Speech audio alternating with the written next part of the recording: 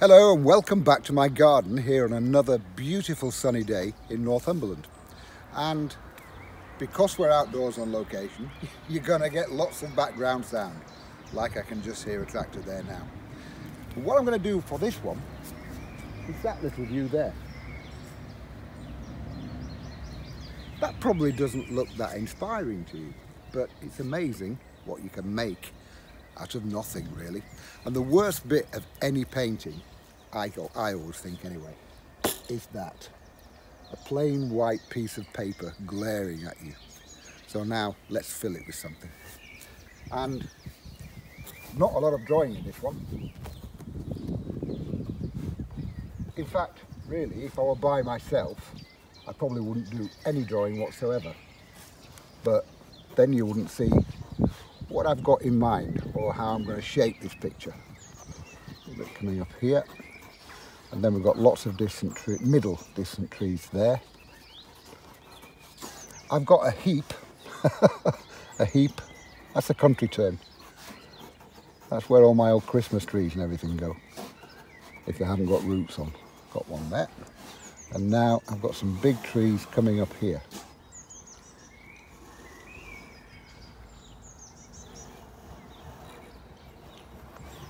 Like so. I'm not going to fiddle about with the top of these trees too much, because I'm going to put some foliage on them. There isn't that much foliage on there at the moment. They come out a little bit later on, but I'm going to put more than there is. There's one, and we've got another one a little bit closer. Therefore the base here, look, is a little bit lower than that one. And I've actually got two tree trunks coming out of one base there, look.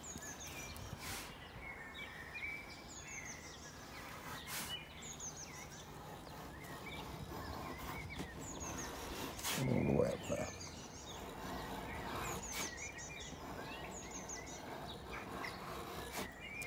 Listen to the birds, they're going mad.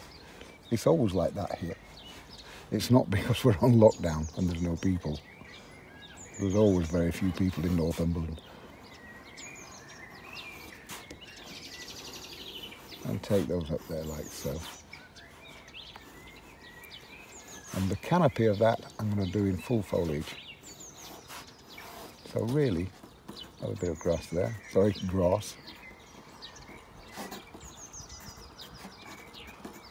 And I've got some hedge here as well. And basically that's just going to be a picture made up of lots of different greens. Tree trunk there.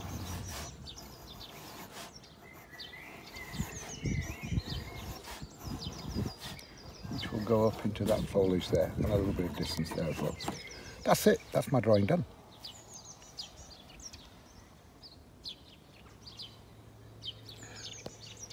We do lots of online sales, and people think that we must be quite a big company, and we're not. It's just my house. And so all of you people that buy online, and you think about the warehouse that all this stuff is coming from, well, the warehouse is directly behind you. There. It's time for the sky. A very simple sky. There aren't really any clouds there. And as you can see from the drawing, if you think about all the foliage I'm going to have over here, there's not going to be that much sky showing, apart from through the trees. So I'm going to have a very simple, just a very simple wash. There's water to start with, just water. Whack it on with my 1.5 inch flat wash brush. Don't worry about trees, go through them. Remember, if you've got trees in full foliage, don't start wetting around them like so. Go through. Because when you leave gaps in the foliage, you need to see sky colour showing through, not big clumps of white paper. Just ultramarine blue here. On the top, a bit more. From the top, coming all the way down. Getting weaker as it comes further down. In posh circles, that's known as a graduated wash. What it means is it gets weaker as it comes further down. Again, wash out, squeeze out, mop up. Sky done. It is as easy as that. Just leave it. Hello, Bertie. Oh, good boy. You know what to do now, don't you, when you're on camera? Oh, don't burp. That's disgusting. Clever boy. Go down. Down. Good boy. The sky is all nice and dried now, so I'm going straight in with the trees. That's all there is, really. All dried there. And I'm changing to my number 8 round brush. Remember, the last one I used for the sky was my big 1.5 inch flat brush. Aquafine, Dale Rowney Aquafine. Lovely brushes. Now I've changed to my number 8 round. I'm starting off with a little bit of yellow ochre. Plenty of water into this. Like so. And all I'm doing, kind of like get to the top of the trees there. A few bits there.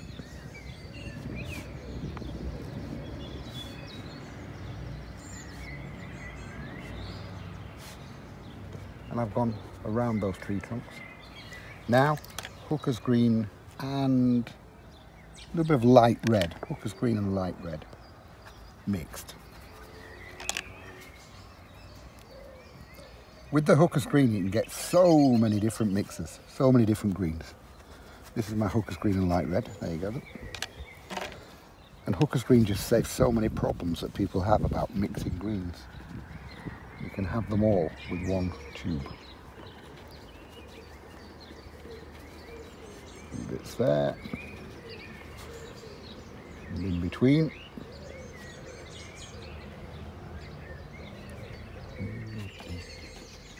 Listen to the birds, they're going mad today. A few bits down there. And again, coming up here. And again, like I say, hooker's green and light red.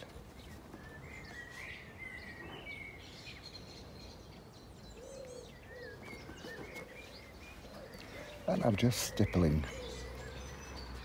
Dib dab dob. Hello.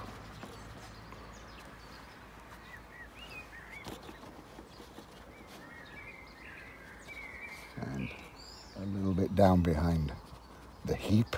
The heap, remember that.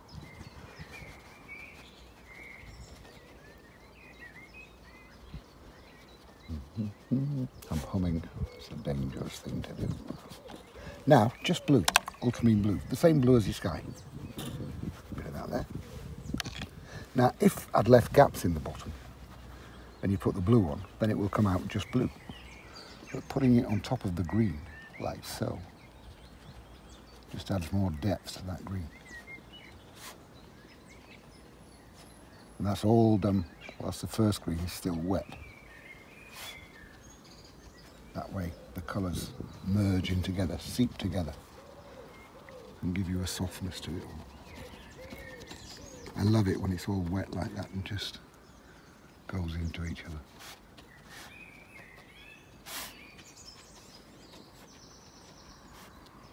But now look how that really frames this tree that I'm going to put in front of it all. Shall I have a little bit of light red by itself? Yes, I will. Remember, light red is not a red made lighter. It's a colour called light red. It's actually more akin to burnt sienna, but it's a bit softer. There, quite like that now. And again, soften my brush a little bit. Clean damp brush, soften the colours in. So simple. Just let the water do it for me.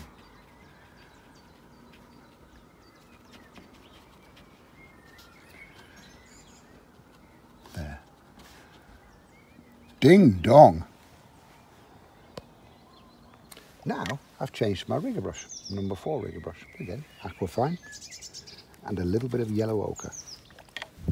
There. I'm just going to drop that in to this left-hand side of those trees, that tree there.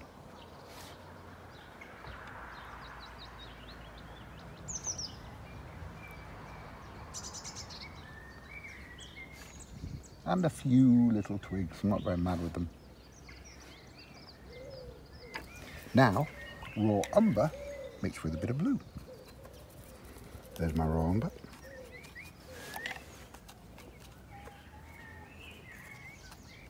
Tiny touch of blue. There, that darkens it a little bit more.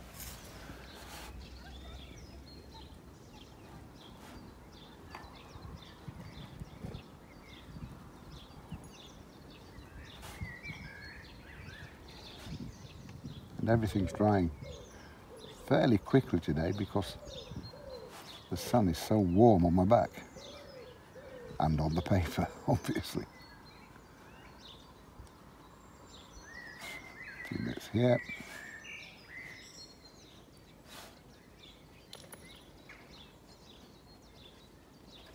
So easy.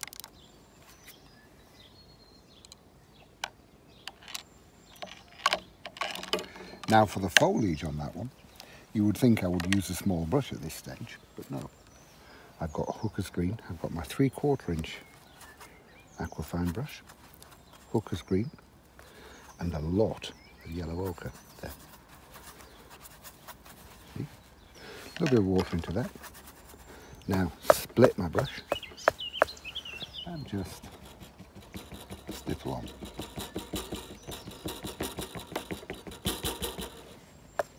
And again, stipple.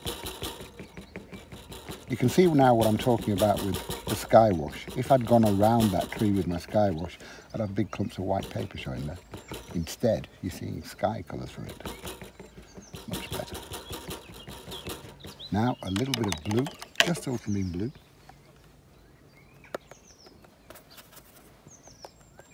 And again, split my brush.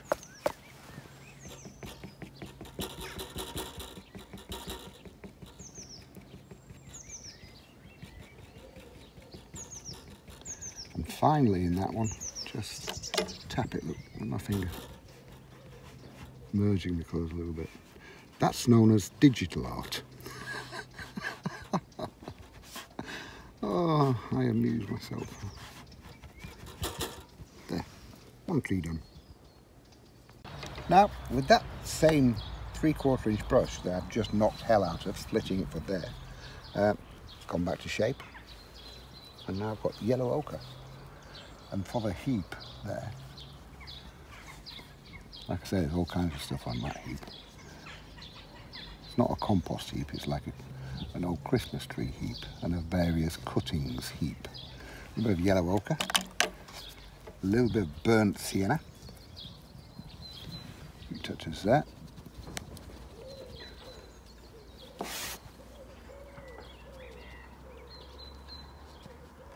And a little bit of raw umber by itself.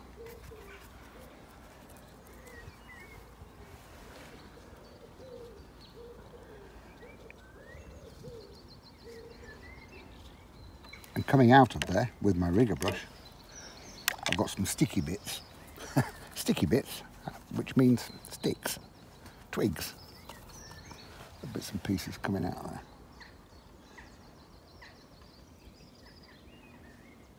A few bits with my rigger. There we go.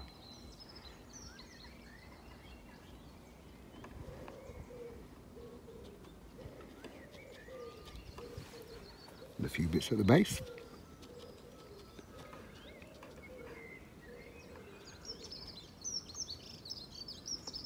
And again, tap on. Bit of digital art. Excuse me. Easy peasy.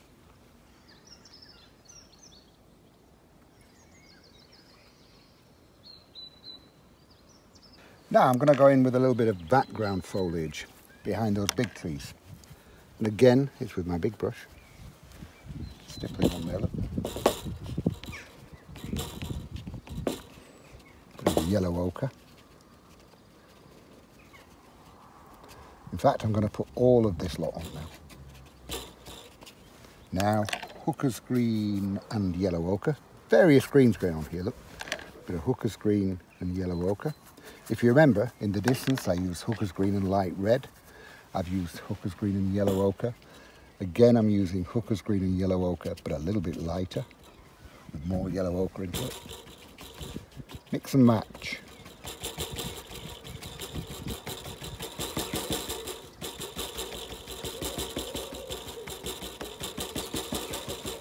Now hooker's green and burnt sienna.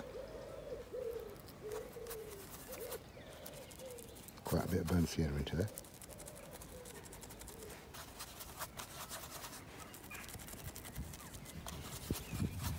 Bit more water. And again, tap on.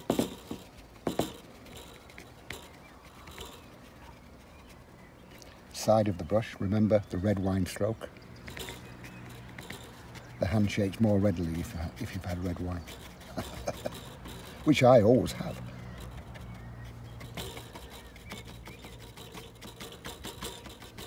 Now, ultramarine blue. Nice and dark and rich down the bottom there, look.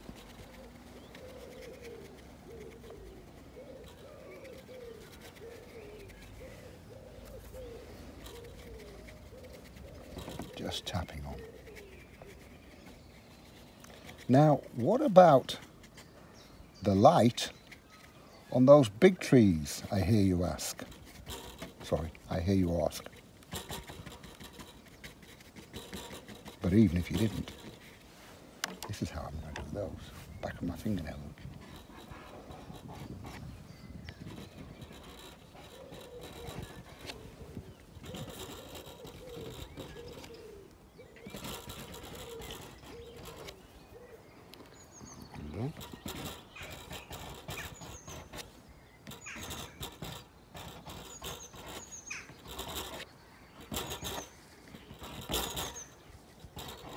Just scraping.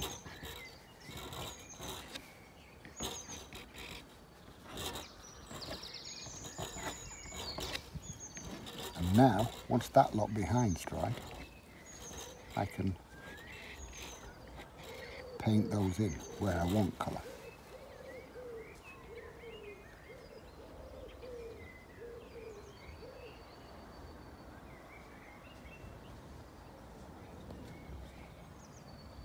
They have dried. I'm going to go in here with a few bits of twigs in amongst that dark stuff. And that mix is raw umber with a touch of blue into it.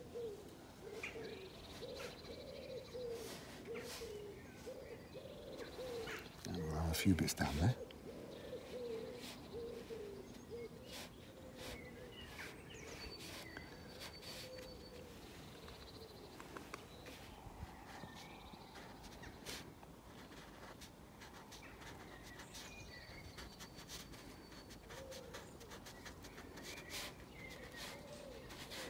And now I will leave that to dry.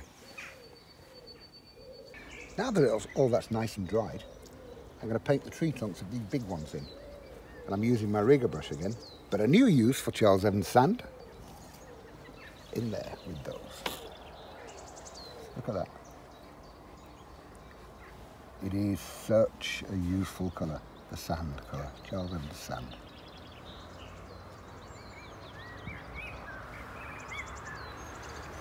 I'm just painting a few twigs.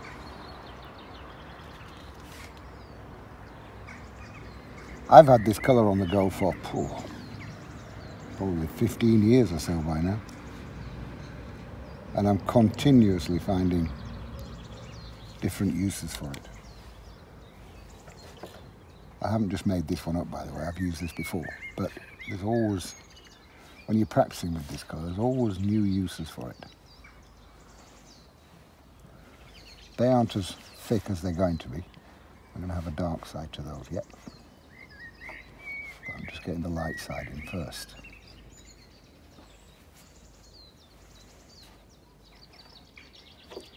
All with my rigger brush.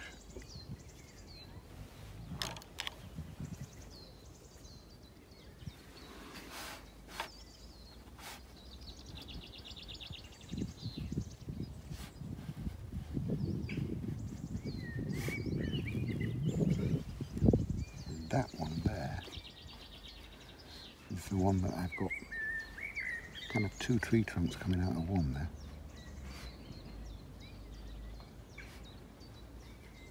There.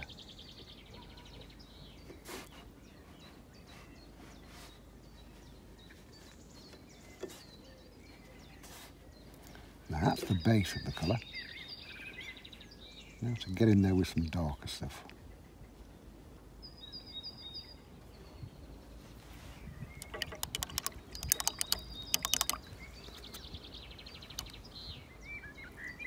And for the darker side of them, I'm going to use raw umber with quite a bit of ultramarine blue into it.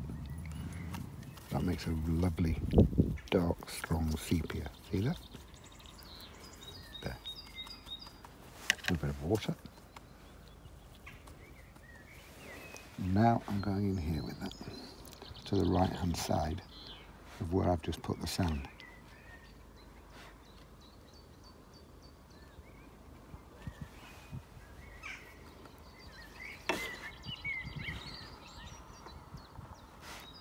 You notice I haven't come above the tree line behind it so far. I shall do that in a minute with an even darker mix.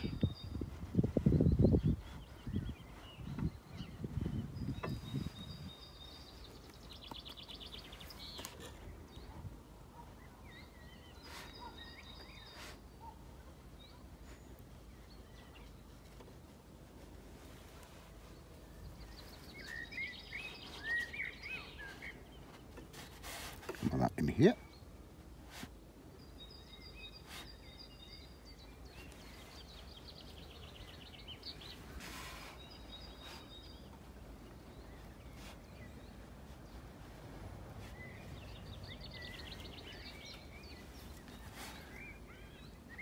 This is of course, the Corona lockdown. That's why I'm painting in my garden. For those of you that are watching this video a few years from when it was made. And I spend my life on the road. I'm always in hotels and doing shows all over the country. Well, all over Europe, really. But it's amazing how quickly you adapt to just being at home. And all the years that I've lived in this house, I've never ever stood in my own back garden and painted. And it is so refreshing.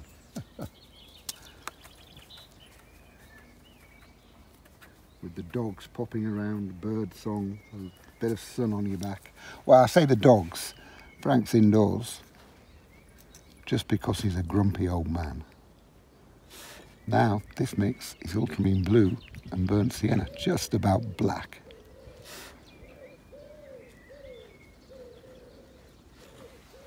And that's to the extreme right-hand side of all these tree trunks.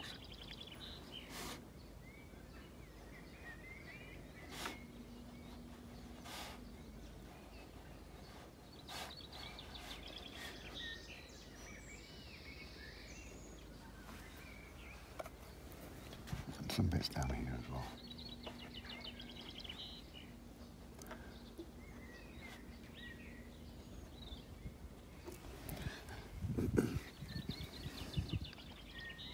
Whilst I'm just happily painting away, I'll answer a couple of queries, excuse me, because I get lots of feedback from YouTube and most of it favourable. You're going to get the odd whinging person that likes to whinge about anything, but by and large, all favourable. And I get lots of requests. It'd be really nice if you could paint this in a YouTube video. Yes, you come up with some good ideas, and I've had all kinds of ideas. But what I have to think about when I'm making the YouTube videos is things that will appeal to most people, not niche things.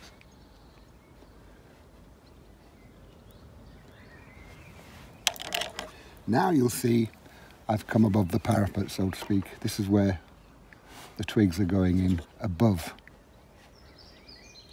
that tree line behind. I'm doing that with the darker mix, the ultramarine blue and the burnt sienna.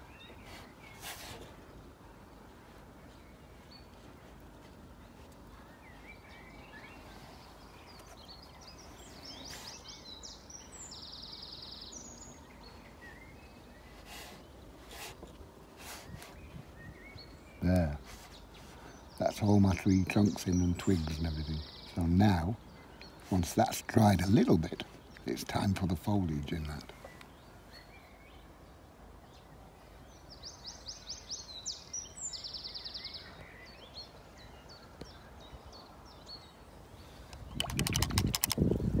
Now it's time for a load of foliage on top of the big trees. And still, even though these are closer up, a bit more distinct, I'm still not painting individual leaves. And in actual fact, there isn't that much foliage on those yet. I'm going to put more on than there is. So, yellow ochre, side of my big wash brush, look, my 3/4 inch flat wash brush.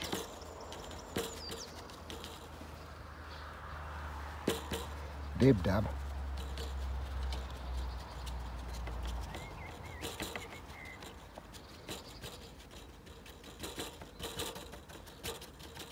Now, hooker's green and yellow ochre. I know the colours of these trees when they do come out. And it's a lighter foliage. So hooker's green and yellow ochre. Plenty of yellow ochre in there, look.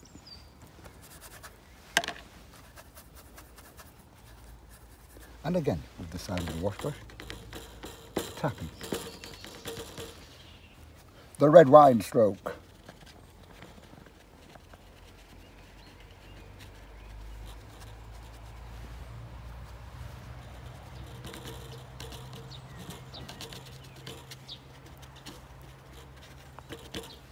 And a few bits here.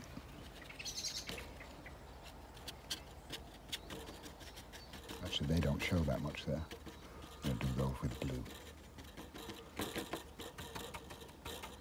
Corner of the brush, look. All with a big brush, 3/4 inch brush. Now, a little bit of blue. Actually, no. A little bit of hooker's green and burnt sienna first, but a lot of burnt sienna into it. There. A little bit of water. Look, it's just a darker version on top, here and there.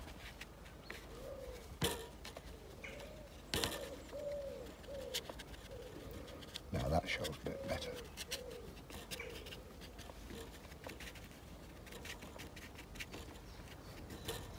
Now a little bit of blue. And again, just ultramarine blue, same blue as the sky.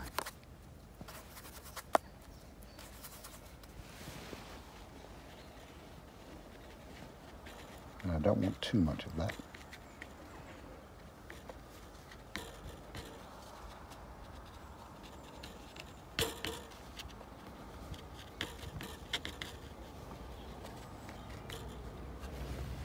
Now just with a clean damp brush,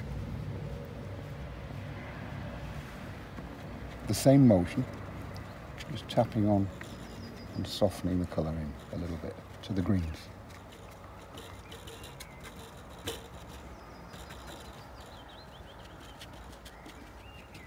And that'll do nicely. And the next thing to do is the grass.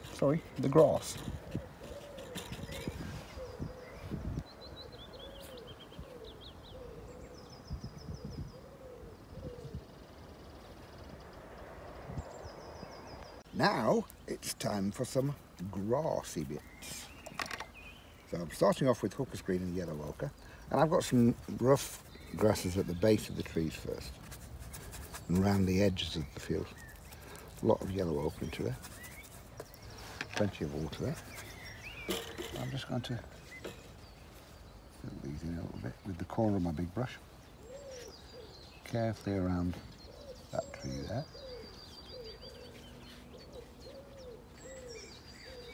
A bit more water, and just move this around a bit underneath the hump.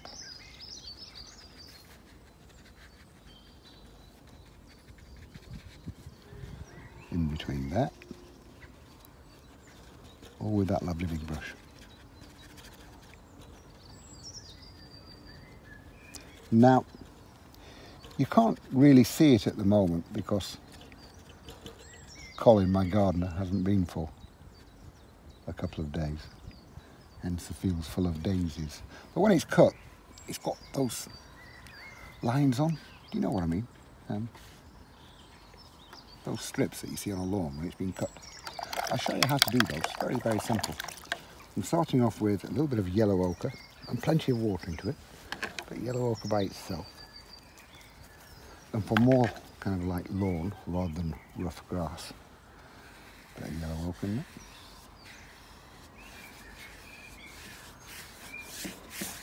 Now, hooker's green and a lot of yellow ochre.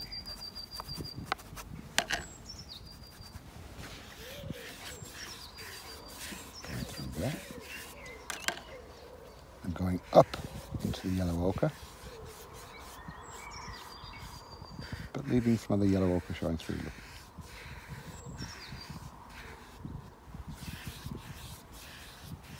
Now to get those lines on a lawn, just get rid of that bit there that's drying there, running. To get those lines on a lawn, just with the big brush, look.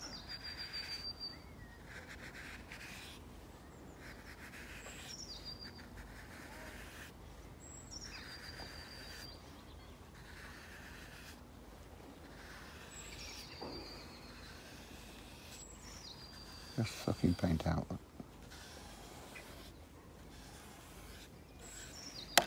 And a little bit more of that. Now softening it in at the base, at the top, sorry. Now I shall let that lot dry before we go in for final shadows, which is the bit that really makes any painting. Now it's time for the final shadows. But before I go any further, I've just been told by the camera person, Gail, she that shall be obeyed, is that I didn't tell you, when I was sucking out there, it was just a clean damp brush. There was no paint on it, just sucking paint out. There. How's that? Now, ultramarine blue, alizarin crimson, and burnt sienna, 3-colour mix. Kind of like a dark aubergine colour there, look. Just more blue. There. See? And that's what I'm going to use for my shadow. There is a warmth to it. It's dark, but there's a warmth to it because of the alizarin crimson. I'm starting off again with my 3/4 inch flat brush.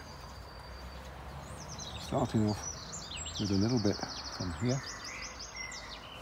The shadow, breaking it slightly, look. And a little bit up into there.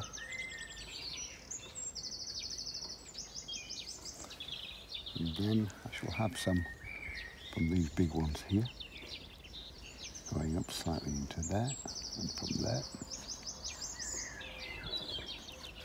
And again, break that shadow slightly, dappled, rather than solid.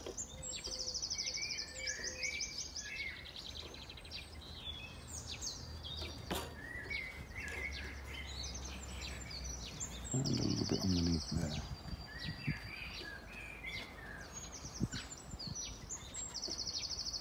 And that little bit of dark there kind of like accentuates those tree trunks.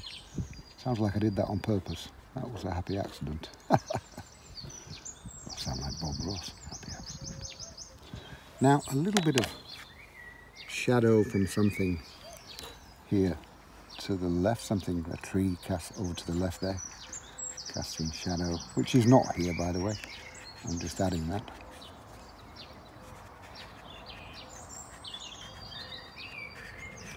Well, I say, hello. What a difference that makes.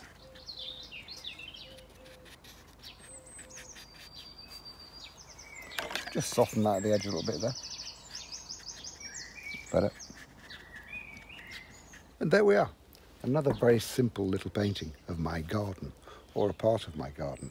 I'll keep finding out more bits as we go along and make more out here, as long as the weather holds that. You don't need to fiddle about too much, as you've seen. I've used very few brushes on that one. Well, I've used 4, some of them more than the other, especially the 3/4 inch flat wash brush, which is so useful. All of those tips and techniques with trees especially are all in this one. This book, the Charles Evans Pocket Book for Watercolour Artists. Lots and lots of tips and techniques in there. And there's everything, there's stage by stage. It's only a little book and it's crammed full of stuff. stage by stage projects, even horses. All the colour mixes, the ways to do the drawings, everything. It's all in that little book. Such a useful little book. And there's a very slightly more useful view of me as well. Gosh, I hadn't realised I was in there. But that book, lots of people have it in their paint boxes or their paint bags, and it's with them all the time. It's a bit of a go-to book. The brushes I've used, again, 4 brushes, 1.5 inch flat, 3/4 inch flat, number 8 round, and my number 4 rigger. Those are all the brushes I use ever, both for watercolours and acrylics. Those will stand a lot of abuse. So, and they're not very expensive brushes. Few brushes, few paints, that book, and you've got just about everything you need. I'm fiddling while I'm talking. The paints I'm using, Aquafine paints. These are De La Rowney Aquafine paints, watercolours. So rich and vibrant, even though, strictly speaking, they're students' quality paint. And these are only £1.80 a tube on my website. So you don't need to spend that much. The sand, Charles Evans sand, that's an artist quality paint. It's got natural pigment in it, lots of natural pigment. Again, lots of use for that paint. So experiment and try with it. Hopefully you've enjoyed this. Everything is on my website, charlesevansart.com. So have a look and enjoy your painting. Thank you very much.